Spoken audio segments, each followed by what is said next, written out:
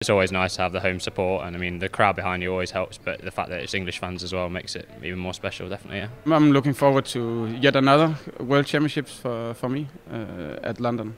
I'm looking forward. I think it's the same venue for the Olympics, so it's a good experience for us. Of course, I'm looking forward to the World Championships. It's always a big tournament and fun to play. It's something I think myself and Chris are aiming for and want to do well at. It's good to have it on home soil. I was just missing out on playing at the Wembley, so for me it's a huge honour and I have huge expectations towards coming there and play. It'll be really good. England, I'm sure, will put on a good show, so I'm looking forward to playing on it.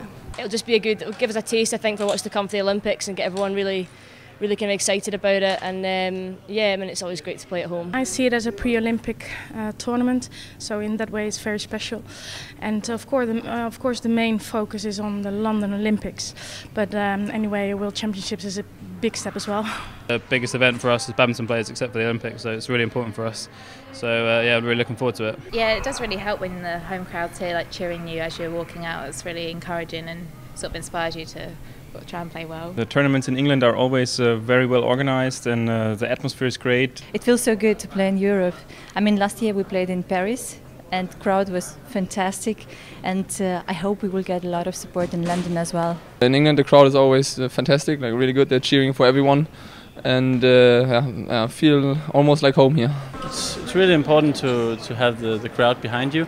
It's a plus for all the Europeans that we play here in Europe, and I see that as a great thing.